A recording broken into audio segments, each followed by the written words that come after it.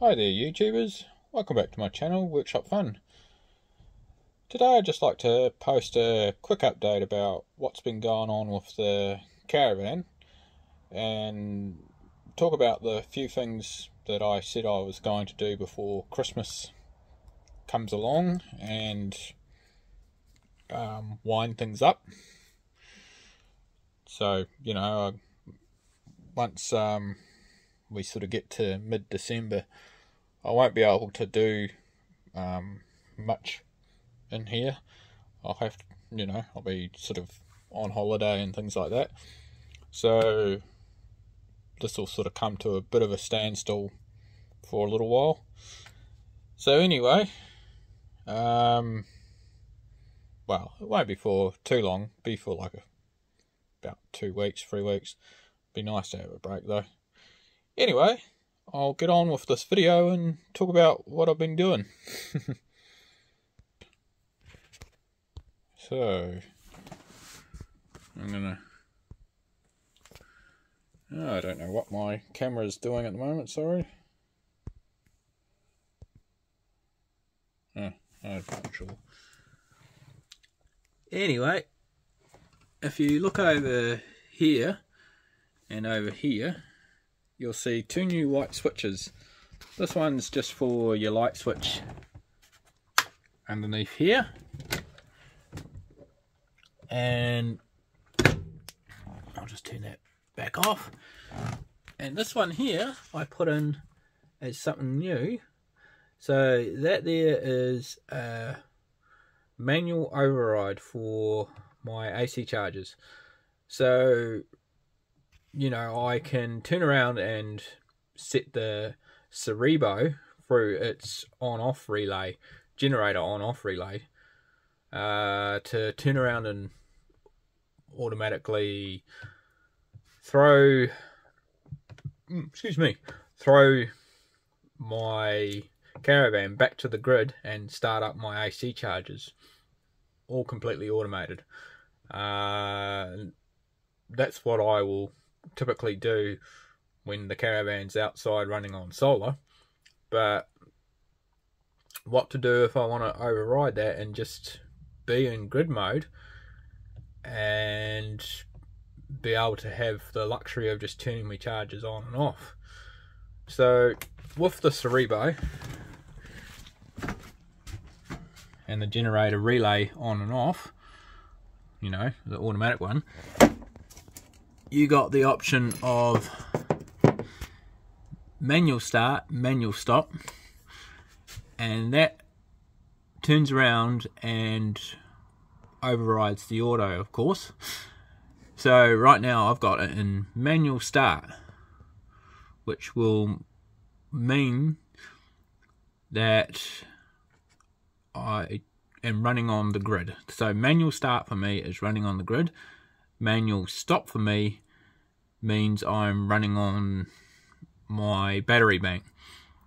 And auto, of course, means that it'll automatically switch over from the battery bank to the grid on its own and automatically fire up the chargers.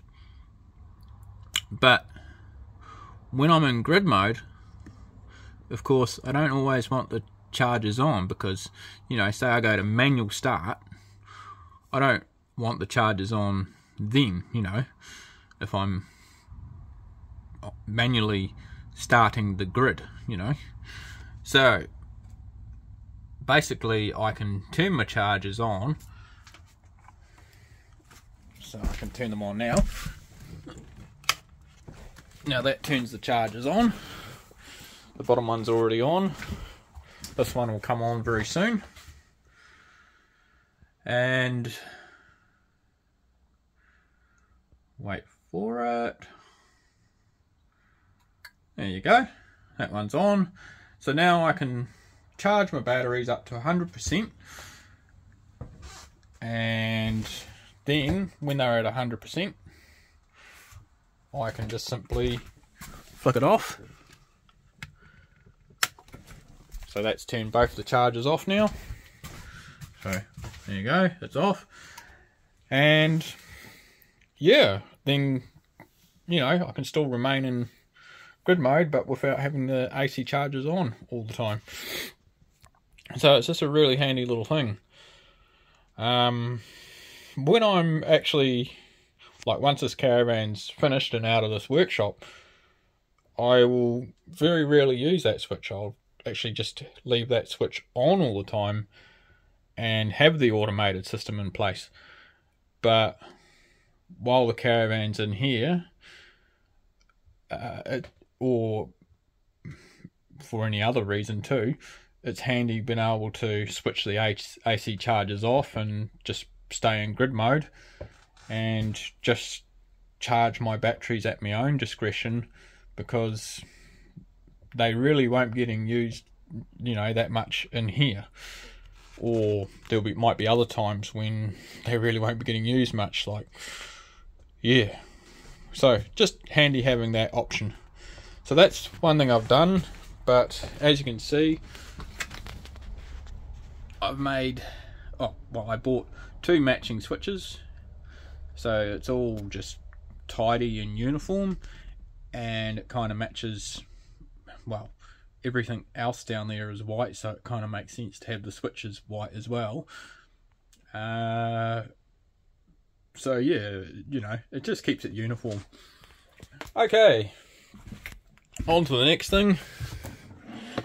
I've been working in here quite a bit, just trying to neaten it all up. It is getting there. I've got a little bit more left to do on that, but it's getting there. It's quite hard for me to focus in here at the moment, but yeah, that's nearly there now. A little bit more work and then that'll be done. Right, the other thing I've been working quite hard on, try and get a bit more light, there we go. So this splashback, oh my goodness, it's taken a bit of work. So as I've said in the last video, down here there used to be a chunky beam that held the TV. So for me, that's absolutely useless, and the big chunky beam just, you know, consumes space. So I had to take that beam out, and in doing that, of course, they had glued and screwed it on, so that became a bit of a major, and I ended up having to cut it out, which also scratched the veneer, you know, the wood veneer, whatever it is.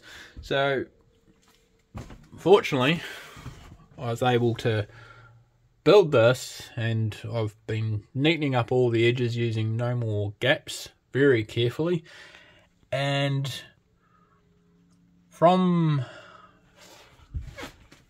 when I rebuilt this and put all those big solid white beams in the back here, I had a bit of wood left over. Oh my goodness, it is hard doing things while holding a phone. We take things for granted, don't we, until we're holding something. Anyway, so I had a bit of wood left over with the same veneer on the bit of wood. So I chopped it down to size and then chopped out the little grooves to make it go and slot into the area that I've made here, and fits in there nicely. And then I ran no more gaps around it all carefully, and I'm just painting this edge here white. I still got to sand that off nice and smooth and then paint it white again, get it looking nice. But yeah, it's coming along now. That's been a lot of work though. A lot of work. So happy days, it's nearly there, thank goodness. Right, now we'll come on through to the bathroom.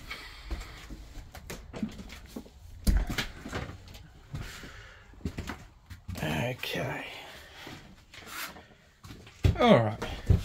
Now, in my last video, I talked about how I was going to bog this and get it blending in. So I've done that now. I put 2 coats of bog on this and spent a long time sanding this down and getting it leveled out with the rest of the ceiling. That was hard, but it's done now, and when I eventually paint the ceiling, it's actually going to blend in really nicely and basically look like it was never there, which is the whole point, you know, is to hide the fact that there was ever a hatch there in the first place. It just makes it look like it's come out of the factory like this. Yeah, of course, in doing that, my goodness, did I create an insane amount of dust in here.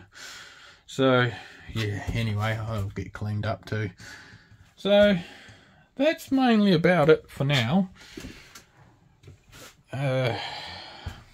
It's just been a tidy up all the started jobs, so all the little loose ends, get them finished. There is one more job I'd like to do before Christmas too, and get that finished, is because I have started and not finished it, and that's these just need to have a couple more coats of varnish, and same with these wooden curtain rails that I've made. It's been hours making them, so yeah. So these things here, these usually hold my lovely maroon curtain, and that's the stainless steel bar that I made in my lathe. I slotted them on either end and flattened off the ends nicely so that it's very flush with these wooden rails, and then I can use a grub screw to screw them in if I want. But I actually found that these holes provided enough pressure to hold it in there perfectly. So yeah, it's just going to be a matter of sanding those and getting them nice. They're actually mahogany, and I got to neaten up this little mistake here that I made. Anyway, mistakes you make. Yeah. Okay, I'm just coming through here carefully. Okay, now I'm just going to sit back down. Okay. Anyway, so that's really about it for now. I'm just going to finish those details, and then it'll be it for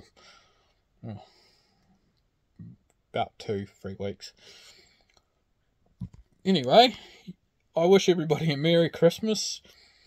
I hope everybody is spending time with loved ones over Christmas, and, you know, friends and family, and I hope everybody's having a nice time.